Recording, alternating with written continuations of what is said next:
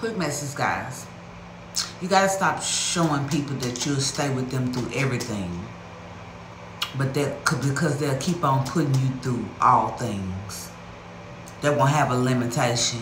They know that, oh, she'll get over it. Oh, she don't care.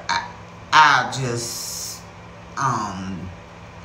buy her a gift or something and apologize or something, and she'll get over it, or he'll get over it, whatever. Stop allowing people to think that you're gonna always take them back through everything, because they're gonna put you through all things. They're gonna make sure that, you know, you feel the wrath.